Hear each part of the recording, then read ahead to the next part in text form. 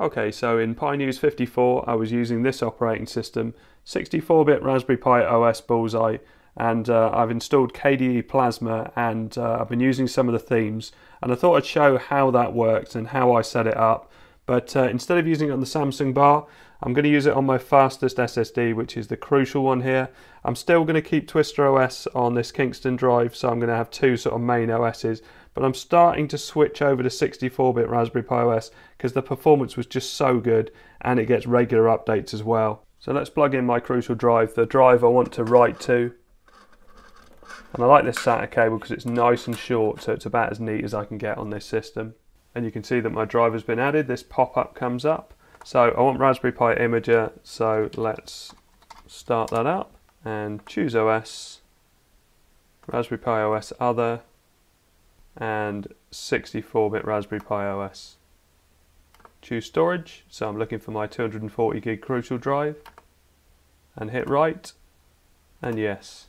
And I'm also finding that the system doesn't seem to mind two USB 3 drives, and I've definitely had that in the past on a 32-bit OS. Okay, so that took no time at all. So let's close all this down, and you can do Control-Alt-Delete, and you get a really nice looking shutdown screen. So shut down. So I can switch that off, unplug my Samsung drive, and then boot up with the newly written 64-bit Raspberry Pi OS. So I've logged in for the first time, and I'm just going to update the software. Okay, so updates applied and restarted. Let's do Control-Alt-T to open a terminal, and type in sudo apt install kde-plasma-desktop. And this takes a little bit, so we'll leave it to do that. So let's hit OK. And in one of the guides it said I pick sddm, so I'm going to go with that. Okay, so let's reboot. Okay, so already looks different. So if we hit the drop down and go for Plasma and pop in our password and enter. So this is how it starts off without any extra themes on it. If I press the Windows key, you can see that comes up. What you'll find if you apply different themes, that doesn't always work, and you can see it went down a bit slowly. So what we need to do, and I had this on the other operating system, is turn off Compositor. So click on that and enable Compositor on startup. So let's turn that off and apply. So now it will feel a bit snappier. I'm going to reboot it anyway. So now if I press the Windows key, it's much snappier. You can see it's instantly responding to what I do. And if I start typing in Chromium, we can launch Chromium. And let's go to Extensions. By H.26405, we want to hit the three dots and Options. And we want to block 60 FPS. And let's close that down, and I can close this down as well. Now let's change that theme, so we press the Windows key and type in Theme and Global Theme. You can see we've already got Breeze Dark, which is nicer anyway. So if I click that and apply, we can see that already looks better, or to my eyes at least, but I'm not a big fan of the icons. So let's go for Get New Global Themes, and we can either search, so we say we put in something like Windows, and you can see it comes up with various things. But the one I was using previously was, I think, Mars. Yeah, Sweet Mars KDE. I think that was one of the ones I was using. But let's do that one. Install. Now one thing you may notice is as soon as you change a theme, the Windows key stops working. So if I press the Windows key now on my keyboard, nothing happens. Whereas before, it was doing the same effect as clicking on here. So it was calling up this search and all the apps. There's a way of restoring this. So you've got to right click the KDE icon down the bottom here. Configure Application Launcher, click on Keyboard Shortcuts, click on None, and press Alt, Windows and F1, and then click Apply, and OK. Now if I press the Windows key, it comes up. Just the Windows key on its own. And it seems to do that, lose that Windows functionality every time you install a new theme, so just make it work again by doing that fix. Okay, so I've downloaded a load of themes now, and Sweet Mars is one of them. So if I click on Sweet Mars, use the desktop layout from theme, and apply, you can see that it changes into that theme. If I want to try another one, so say this Materia one, use the layout and apply.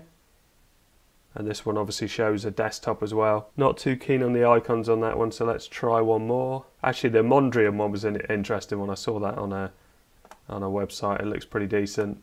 Oh, shame it hasn't picked the desktop. So if I right click on the desktop and we can do wallpaper from that, and they should be in here somewhere. Here we are, Mondrian wallpaper. It kind of matches the theme. Hit apply and OK. Yeah, something a little different. What happens if I press the Windows key? So the Windows key is not working, so again I could apply that fix, but I think I'm going to change the theme one more time, and I'm going to try out Suite. Oh, I didn't use desktop layout from theme, so let's apply that again. Oh, not a big fan of the bar at the top. Okay, I'm going for Mars again, Suite Mars. Okay, so I've settled on Suite Mars. I do like that as a theme. I was using it in my previous video. So let's close this down. I need to put a desktop background on it. Obviously you can download your own, but I'm just going to try this one for now. Although I don't like the writing on it. Let's try this one. Yeah, that'll do for now. Now at the moment I've got Conqueror as the web browser, so I'm going to get rid of that one. And let's try putting Chromium in there. So if I press the Windows key's not working, so I need to apply that fix again. Keyboard shortcuts, click on none. If you've got an FN button on your keyboard, you need to press that as well.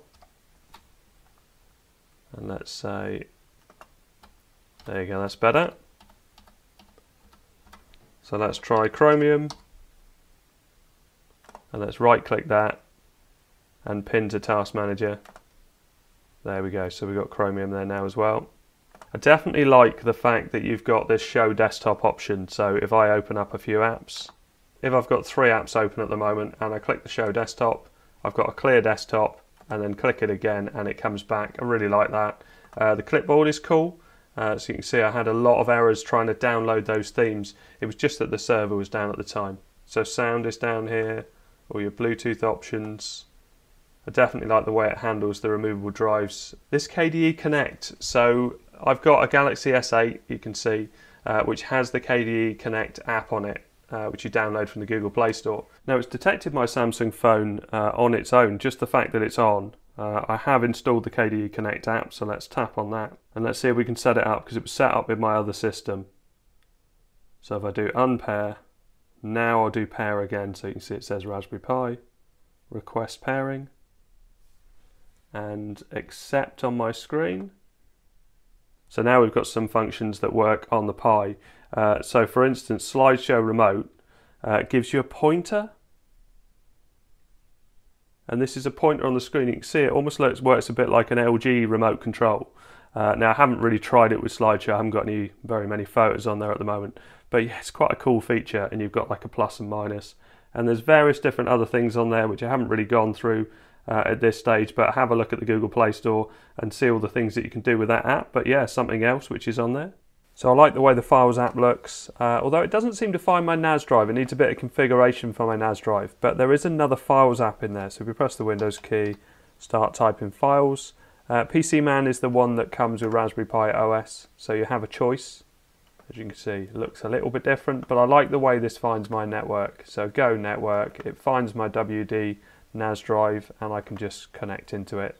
And somewhere in here I have some Raspberry Pi script. Now I haven't looked at this for a while. In All Pi, probably under commands. Yeah, auto install programs.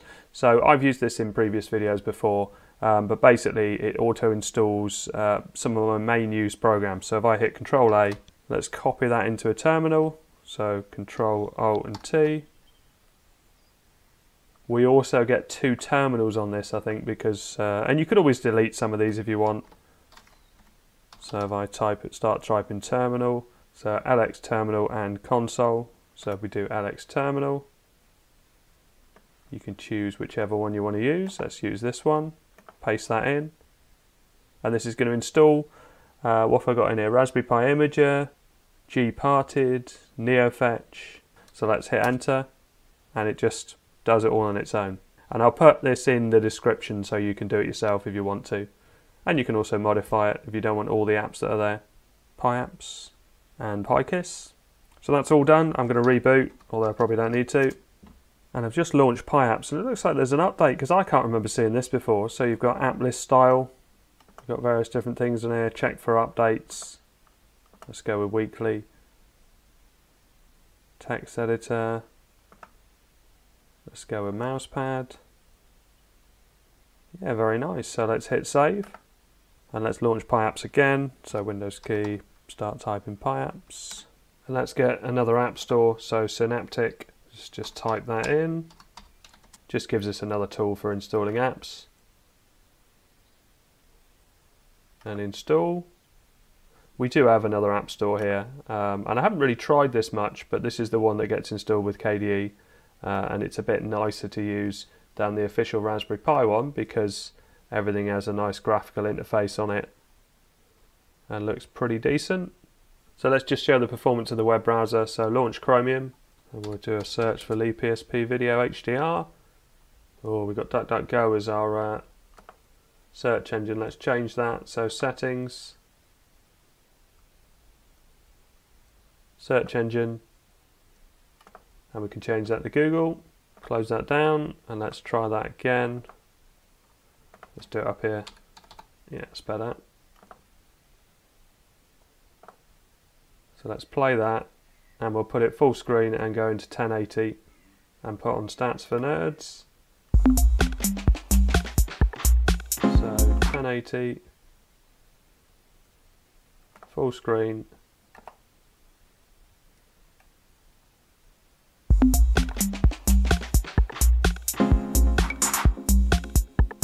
And Stats for Nerds. Yeah, that was pretty decent. Happy with that, and I haven't even overclocked yet. So this is running, because it's Bullseye, on a Pi 4 8 gig, one of the newer Pi 4s. It defaults to 1800, but I know I can go up to 2147, so I'm going to do that. So Control-Alt-T to open the terminal. Sudo nano /boot /config.txt, and let's find the overclocking bit. So arm frequency, change that to 2147, over _ voltage. I find 8 works better with my Pi 4 8 gig at this overclock. So Control X, Y, and enter. Let's reboot that. Okay, so let's run NeoFetch, Control-Alt-T, just to test that overclock. And as you can see, I'm running at 1920 by 1080, 64-bit OS, and it's running at 2.2 gigahertz. It's actually really running at 2147, but the Pi always misreports it as 2.2. Yeah, so I'm happy with that. I'm really looking forward to using this operating system. It definitely seems to work very well for me. It seems nice and swift. The web browser performance is good. Compatibility should be good now because it's running Raspberry Pi OS 64-bit.